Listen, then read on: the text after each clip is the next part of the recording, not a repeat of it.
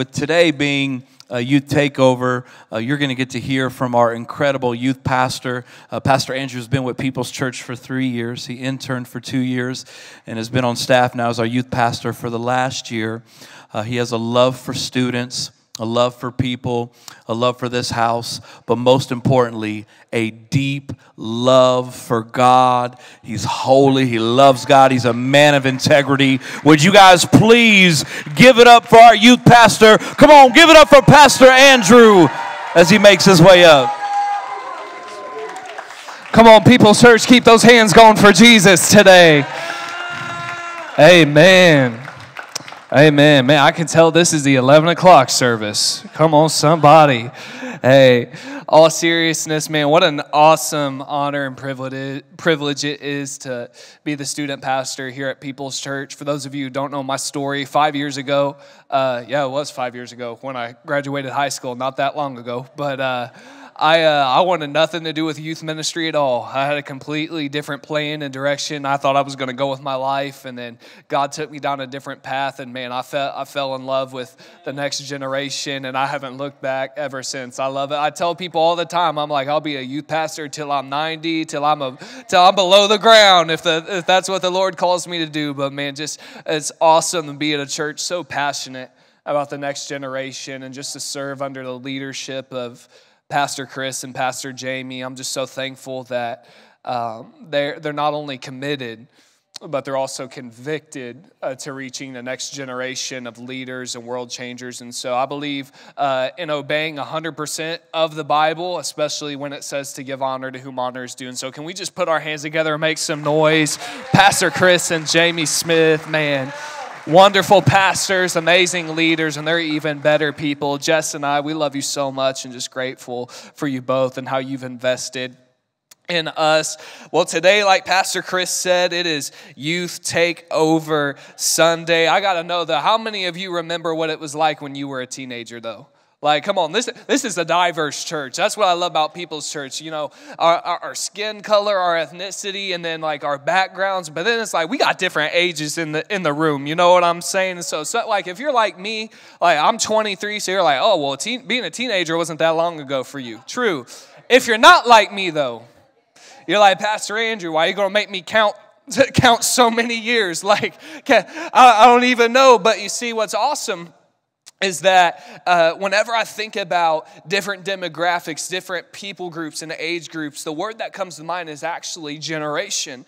Generation's a word that you'll see in the Bible. It's a word you may even not be surprised if you hear it often. What I normally hear is, well, that was that generation or your generation, and my generation, things were this way. And so really the easiest way to define a generation would be a period, if you will, in which a particular group of people was born and alive during that specific time. And, you know, I kind of had a thought. I was like, man, you know, next week we're starting the Throwback series, which I'm really excited for, by the way. I hope you'll be here as we kick it off. But I thought about, man, what if we just threw it back a little bit today? Because I'm like, we have some different generations represented in the room. And I'm like, honestly, like, each generation's unique in its own way. They have different characteristics that set each other apart. I'm like, you really can't fully understand or grasp that, though, until you look back at the way, like, people used to dress, wear their hair, the slang, like, you know what I'm saying? In fact, like, my beautiful fiance, Jess, who is up here leading worship, we're getting married in August, y'all, 41 days from now. Yes, sir. Yes, ma'am. I'm excited if you can't tell. But I was thinking, like, man, you know, we're over a month out. I'm like, I may need to change it up with my hair a little bit. And so I felt inspired. I went to the great theologian known as Google. These are the jokes. They don't get any better. So I went to Google and I was like, man, I got to see like what's a cut that I could choose from that represented each generation. So what I need y'all to do is help me today pick from y'all shaking your heads no at me. You're supposed to shake your heads yes, like, all right, preacher, I'm gonna help you, all right? Man, let's look at who here would say you're from the baby boomer generation. Like, okay, I see like Gen Alpha raising their hands. I'm like, y'all don't even know what a baby boomer is. That's awesome. You see, the baby boomer generation is often defined as people born from 1946 to 1964, which would have been during the post-World War II era, if you will. Some would refer to the baby boomer generation as the rock and roll generation, or I thought this was awesome, the first TV generation. All the baby boomers like, oh yeah, shaking your head at me. But I thought a really neat hairstyle. Like, y'all tell me if this looked good on me or not. Let's throw this first one up here from the baby boomer generation.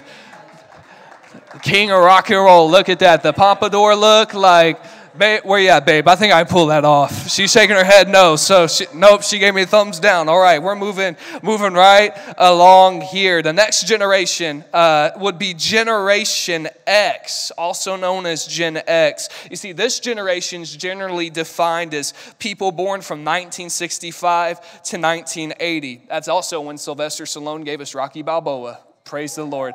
Jess is always reminding me. She's like, babe, you know Rocky's just a fictional character, right? And I'm like, no. I'm like, but he's real. I'm like, if I could be anybody, I'd want to be Rocky. Like, yo, Adrian. Like, you know what I'm saying? Like, I thank God for Generation X. He gave me my hero. You know what I'm saying? But I thought an interesting hairstyle.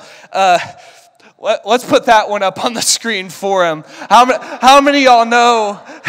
She didn't even say anything. She just gave me the look like, don't you dare. Come on, mustaches and mutton chops were in back then. You know what I'm saying? Or what about this one? I was going to say that's the hippie generation, but that won't speak for everybody. What about this one? Do we have any millennials in the room? Like, okay, I hear you. So, also known as Generation Y, Gen Y. This generation is typically defined as people born between 1981 and 1996. I always joke with my dad, I'm like, man, that's when basketball was good. That's when music was good. And I'm like, that's when Rocky IV came out, which is the best Rocky, if you know what I'm saying. Like, if you don't agree, we'll have an altar call at the end of service. It's all right. But I thought a really, really interesting hairstyle. I want to know how many of you used to rock the Michael Jackson perm. Like, y'all, if I could get hair like that, I'd stare at the man in the mirror too. You know what I'm saying? Like, come on. Or what about this? Who here remembers the mullet? Now, I got an ew from like this side of the room over here. The mullet, the mustache. He's kind of like trying to do that Elvis in the front, but then like keep it long in the back. Like I just get that ducktail going if I don't keep it clean. So I don't know if I can grow a mullet or not. But you see, in all seriousness, like I wanted to have some fun with this today. But how many of you would know and agree that the God we serve is a generational God? Like the Bible says he's the God of Abraham, Isaac, and Jacob. He's a generational type of God. He is a generational God. And you see, here at People's Church, we not only believe that every generation, whether old or young, needs to know Jesus, we're also committed to seeing this next generation of world changers, of leaders come to know who Jesus is. We believe in the youth, and that's why we have Youth Takeover Sunday. But who exactly is this current generation of teenagers? You see, this generation of teenagers is what most of us would know as Generation Z or Gen Z. Yeah, make some noise if you're Gen Z. Maybe you're like, I don't know if I'm in Gen Z. Here you go. Some would even call you Zoomers. This generation is defined as people born from 1997 to 2012, which would currently be from ages 7 to 27. Some of you are like, well, Pastor Andrew, throw up the Gen Z haircut. Y'all, we didn't make our own. We just copied and pasted yours. Like, we were just like, hey, we're not going to reinvent the wheel. You know what I'm saying? But you see, I want you today to, all jokes aside, just for a moment, I want you to lean in and listen to some statistics and some information that we know about Gen Z. Did you know that 2 out of 3 Zoomers are currently leaving the church or have already left the church? Gen Z is also twice as likely than any other generation to become atheist. This blows my mind. Only 3% of Gen Z are reading the Bible. And then from experiencing an unprecedented global pandemic, this generation now spends at least 4 hours a day on their phones or devices. And as a result, many have labeled this generation of teenagers as screenagers. On a more serious note, however, the unregulated and unhealthy amount of screen time, this exposure has most definitely played a significant role in the mental health crisis that many in this current generation are experiencing today. In fact, there was also a study conducted in 2019 where researchers asked a group of teenagers about some of their life experiences within the past 90 days. And here's some of the results gathered from the responses of the teenagers resolved in this particular study. The study revealed that 74% of teenagers said they experienced loneliness in the last 90 days. 66% said they experienced high anxiety in the last 90 days. 60% said they experienced depression in the last 90 days. Keep in mind, it's only the last 90 days, the past most recent 3 months, not over the course of their entire life. Keep in mind, this study was also conducted prior to the pandemic. I imagine what these numbers would look like post-pandemic in 2022 today. This study also revealed that 35% of teenagers in the United States reported suffering from suicidal thoughts and tendencies. It means there's more than 1 in 3 teenagers who said in the past 90 days they strongly thought about and considered ending their own life. Many people may say we have a problem or an obstacle in our way and ask, what are we going to do? How can we make a change? You see, I truly believe that there's not only an obstacle in front of us, but I believe today there's an opportunity we have as the Church of Jesus Christ, as followers of Jesus. We have an opportunity in front of us to make a difference, to make an impact on this generation. What we must do is strengthen our commitment to the next generation. And what I mean by that is it's not just something we just talk about. It's something we have to be all about. We have to put into action the change we want to see in Gen Z. And it's our commitment that comes from our conviction. And that's why at People's Church we believe that Gen Z will be set free. You see, where is it do we find and experience freedom? You know, when we look at Scripture and we look at past experiences, we know that true freedom is ultimately found only in the presence of God. And that's why we have Epic Youth every single Wednesday night here at People's Church. It's why we do events like March Madness in the spring, Back to School Bash in the fall. It's why we have an Epic Summer Camp every single summer, because we believe in the value, the impact that giving students space to encounter the presence of Jesus, we believe in what it will accomplish. We believe Gen Z will be set free. Look at what the Apostle Paul wrote to the church of Corinth, 2 Corinthians 3:17. It says, "Now the Lord is the Spirit, and where the Spirit of the Lord is, there is freedom." I can admit today that the world does a way better job at throwing a party than the church does. But can I tell you, as the church, we have something to offer this generation of students that the world does not, that culture does not, that society does not. And that is the presence of Jesus. We have something that has changed lives for thousands and thousands of years. And now is not the time to keep quiet, to hold it in to ourselves, but to pass it on to generation after generation so that Gen Z will be set free. We want you to know that our youth ministry here at People's Church, it's not about a party. It's about the presence of Jesus. It's not about free pizza every time there's a big event. It's about the presence of Jesus. It's not about a promo video. It's not about popularity. It's all about the presence of Jesus. That's what People's Church is all about, regardless of the generation. It's any and every generation. It's all about the presence of God. And for the next few moments today, I want to share with you exactly why we're committed and convicted to creating moments for our students to experience the presence of Jesus. And so if you're taking notes today, the title of the message is simply this: the power of a moment. The power of a moment. Whether it's a moment you'd like to remember forever or one that you're like, man, I wish I could forget that one, we'd all agree Moments are powerful in general, just in and of themselves. They carry great power with them. When I think about moments in my life, there was a moment last year. If you've heard me preach before or you know me well, I'm a diehard Colts fan. And so there was a game last year that took place on a Saturday night I was able to go to, and I ended up taking my youngest sister with me. But y'all, this wasn't just any Colts game. Like, we've got these rivals on the East Coast. I'm like trying not to say their names, but for those of you who don't know, I'll just say it once and get it out the way. The New England Patriots. So they came into town. We hadn't played them in a few years. We hadn't beaten them. And it was like, I couldn't even remember how many. It was like 13, 14 years. I was like, man, I was trying to remember how old I was the last time we'd beaten our rivals. And so we were on a roll. They were coming into our turf. And I'm like, this is going to be a good game. And my sister's like, I'm a Chiefs fan. I like Patrick Mahomes, but I'll go to the game with you. I'm like, you're not going to be a Chiefs fan after this game. Trust me.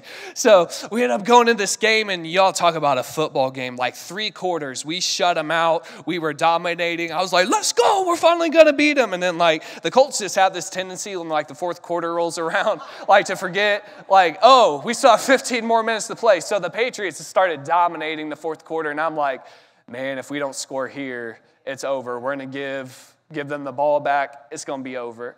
And so our former quarterback, who I probably shouldn't name because I'll get booed off the stage, but Carson Wentz snaps the ball, and he turns around. He gives it to Jonathan Taylor, and I'm like, oh, man, what's going to happen? And I see this, like, incredible block, and there's this big, massive hole at the line of scrimmage, and I'm like, oh, Lord, if he runs through that hole, I'm like, this ball game, sure enough, he turns on the Jets, he takes off running. But there was nobody sitting down in that stadium, y'all. Everybody's screaming, run, run, run. He outruns 1 defender, 2 defender, 3 defender. Before you know it, he's walking in the end zone, and I just, like, turn around at my sister, and I go, ball game. Like, it's over. Everybody's chanting, MVP, MVP. She goes, I'm not a Chiefs fan anymore. I was like, yeah, you're not a Chiefs fan anymore. She starts seeing, like, Colts and Patriots fans getting into fights, and I'm like, man, what a moment. Like, beating your rival on your home turf after all these years. I'm like, that's incredible. Man, what a moment I'll never forget. Or there was also a moment in my life that was more near and dear to my heart. A year ago in July, when I asked the most beautiful human ever to become my wife. We went to St. George, Utah. Y'all, I flew her all the way out to Utah, tried to talk her into marrying me. It worked. She said yes. We got a picture up on that mountain. Man, a moment I'll never forget. Like, I had it all scripted, everything I was going to say, and then it's like in a moment, you're like, oh, man, I should have brought sermon notes, just ask her to marry me, because I can't remember any of it. So, man, you just pull the ring out of the pocket, getting down on one knee. Man, what an emotional, powerful moment we'll hold on to forever. Man, when we get married here in 41 days, man, what a moment that's going to be. Think about the moments in your life when you said yes to your person, when you got married, or whenever you had your children. Think about the moment you gave your life to Jesus. We all have moments that carry power and significance to us in some way. You see, we want our students to not just have moments, we want them to have moments with Jesus, because we know it can change everything. It's in His presence where we receive His promises. We believe that the presence of Jesus changes everything. Let's look at a passage where God's promises are found in His presence. It's found in Acts chapter 2, beginning at verse number 1. The Bible says, on the day of Pentecost, all the believers were meeting together in one place. Suddenly there was a sound from heaven like the roaring of a mighty windstorm, and it filled the house where they were sitting. Then what looked like flames or tongues of fire appeared and settled on each of them. And everyone present was filled with the Holy Spirit and began speaking in other languages as the Holy Spirit gave them this ability. You see, why are moments in the presence of God, why are moments with Jesus so meaningful? Why are they so important? Why do they matter? It's because a moment with Jesus serves like a key, a custom-cut key to a specific lock. It's that moment with Jesus that will unlock the door for you to experience more of God's presence in your life. You see, how many of you would agree you need more joy, you need more peace, you need more rest, you need more comfort? Everything that we need is ultimately found in the presence of Jesus. And so today, I want to talk to you today about the power of a moment. And the first thing I want us to realize is this: number one, moments will unlock more. You see, at this point in your life, this may be new to some of you, or this may be just an awesome reminder for you today that I hope blesses you. No matter what you have seen or experienced up to this point in your life or in your relationship with Jesus, there is still more that God has in store for you. Whether you're a baby boomer, whether you're Gen X, whether you're Gen Z, no matter what generation you come from or you claim, God has more for your life in this moment than what you have already experienced up to this point. You see, in the Bible, Jesus is actually talking to his disciples about experiencing more. It was before this moment in Acts 2, Jesus began to take time to prepare his disciples to receive the gift of the Holy Spirit. In Acts chapter 1, verse 8, Jesus told them, "But you will receive power when the Holy Spirit comes upon you, and you will be my witnesses, telling people about me everywhere in Jerusalem, in Judea, in Samaria, and to the ends of the earth." What's awesome is that Jesus' disciples, remember up to this point, they've seen him open blind eyes. They've seen him open deaf ears. People who couldn't walk or walking, running, jumping, doing all these things. They've seen dead people come to life. And now Jesus is in a position where he's about to end his earthly ministry, and he tells them, "You haven't seen anything yet. There's still so much more that I'm preparing you for to experience in your life." Jesus even said in John chapter 14 that there are greater things we would do in our time on this earth than he did in his earthly ministry. But how is that even possible? Because we believe that when we receive more from Jesus, we can do more for Jesus. And Peter's an example for us to look at, because before the power of the Holy Spirit came into his life, before he unlocked more, he denied he knew Jesus in front of a little girl.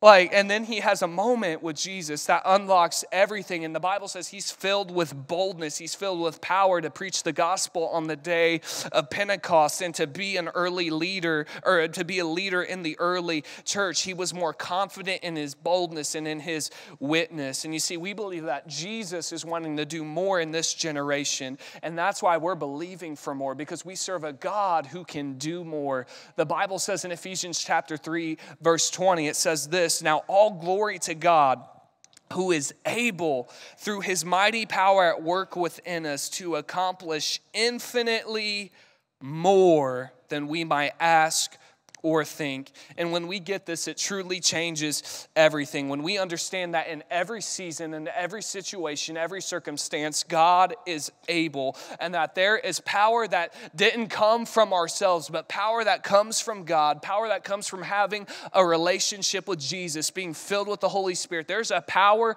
working in us to help me love people who are difficult to love, to help me set a good influence on those around me, to help me resist temptation that comes into my life. There is a power I have access to greater than what I can accomplish on my own. There's more, and it all comes from being with Jesus. You see, Paul continued in his letter to the church of Ephesus in chapter 4. He's talking about unity in the body of Christ. Listen to what he said in verse 14. He said, "Then we will no longer be immature like children. We won't be tossed and blown away by every wind of new teaching. We will not be influenced when people try to trick us with lies so clever they sound like the truth. Instead, we will speak the truth in love, growing in every way more and more like Christ, who is the head of his body, the church." Here at People's Church, we want you to know that we will do everything short of sin to ensure that our students will not be immature like children, to ensure that our students will not be tossed around by the teachings, the ideologies, the philosophies of this world and our culture, that our students will not be influenced by others, but instead we will raise up a generation that will speak the truth in love, and that will grow to become more and more like Jesus. And how is that possible? It comes from spending time with Jesus. It comes from having a moment with Jesus, because a moment with Jesus changes everything. The truth is that Jesus wants to do more. And that alone is why we can't afford to be satisfied or complacent with where we are in our lives and in our faith journey. God wants to do more in PC Kids. God wants to do more in Epic Youth. He wants to do more in our young adults here at People's Church. God wants to do more in you. He wants to do more through you. We want our kids and youth to have a moment with Jesus, because a moment with Jesus will unlock more. Here on the front row, I've got Pastor Chris and Jamie's son, Jace. I'm not going to try to embarrass you, bro. But there was a time when we started our youth ministry where Jace was just coming to Wednesday nights by himself. And then before I knew it, Jace started bringing a friend of his from Mount Vernon named Liam. And so Liam comes and he gets to see what Epic is all about. And Liam's like, man, this is pretty cool. All right, I could be a part of this. There was even a moment in one of our small groups one night where Liam was just able to connect with everybody in the group and share about his life. And he's like, man, I never had a moment like that before. That was different. I really like that. I feel like family, I belong here. And I'm like, man, this is cool. Jay starts bringing Liam, awesome. And then they double team and they're like, man, we got to get Tony to come to Epic. Tony right here in the front row. They're like, man, we got to get Tony to come to Epic now. And so then Tony starts coming. And so Tony begins to experience what Epic is about. It's all right, this is cool. I'll go to Epic every Wednesday night with Jace and with Liam. And then before I know it, I'm like, man, there was one, now there's three. This is pretty cool. I like what I'm seeing. And then before I know it, the three of them get together. They're like, all right, we can't do this without Mason. So now we got to get Mason coming. And I'm like, then all four of them walk in and I'm like, hold on a second. I'm like, this is pretty cool. Y'all, they go to summer camp. Man, it was awesome to get to see Jace's friends give their life to Jesus at Epic. Some of them even gave their life to Jesus at summer camp 2 weeks ago. They've joined our Epic summer internship team on Wednesday nights. They're leading the way in the altar. I'm like, man, it's moments like that that create movements, because Jace had a moment with Jesus that led to a movement where, do you see, our God's a God of movement. When we see that in Scripture, He never stays stuck or stands still. He's a God of movement, and you get to see the movement in that story where it wasn't just Jace anymore. Jace had a moment with Jesus, and it moved to Jace and Liam having a moment with Jesus, and then Tony, and then Mason. And can I tell you, that's what youth ministry is all about. It's not about a 60-second highlight reel. It's about a movement. We believe that not only there's power in a moment, but we also believe that moments will unlock a movement. Moments will unlock a movement. It says in the book of Acts in chapter 2, verse 41, that those who believed on what Peter preached on the day of Pentecost, they were baptized, and it says they added to the church that day about 3,000 people in all. You talk about a church service when 3,000 people come to know Jesus. That's incredible. That's a movement. And it says in verse 47, each day the Lord added to their fellowship those who were being saved. Day after day, there were moments leading to a movement. A movement, that's how powerful a moment in a movement is that something that started in the early church is something we're still living in today as the church of Jesus Christ. There's power in movements. Church, you see, we are praying and believing for a movement in our students. I shared those stats with you earlier today, and when I look at the future, man, there's so much I don't know. Who here was able to predict that we'd have a global pandemic in 2020? If you knew, why didn't you tell the rest of us? You know what I'm saying? There's so much I don't know. But here's what I do know. I know that God is still faithful. God is faithful. He was faithful to my great-grandparents, my grandparents, my parents. He's been faithful to my generation, and I know He'll be faithful in generations long after me that outlive me. I know Jesus still saves, heals, and delivers. I know that the Holy Spirit still empowers people. I know through Jesus, the church is still the hope of the world. I know that this generation has been destined by God for greatness. I know that our mission at People's Church is still more changed lives. It was 20 years ago, it is today. And 20 years from now, generations from now, it will still always be about more changed lives. I shared this with all of our youth leaders at the beginning of the year, but I did this study where I took, within 10 to 15 minutes of our location here at People's Church, I took every high school, every middle school within 10 to 15 minutes of where we are.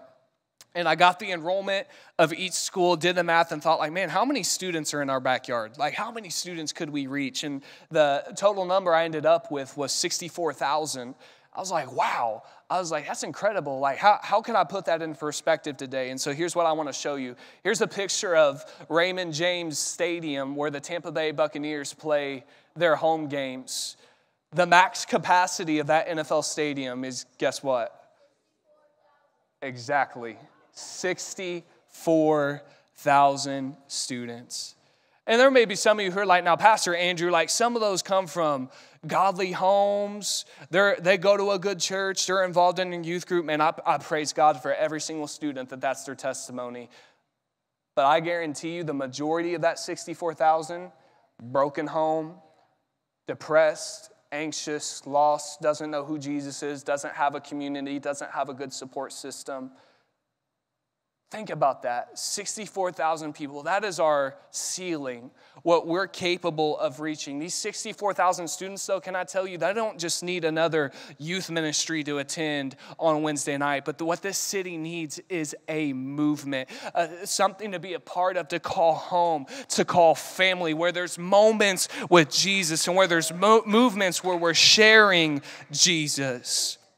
I don't know a lot, but I do know this. Here at People's Church, we will raise up a youth movement that will change the world because moments start movements, and we see it all throughout the book of Acts. At People's Church, I see a youth movement where students will experience the power of the Holy Spirit. I see a youth movement that is diverse and for everyone.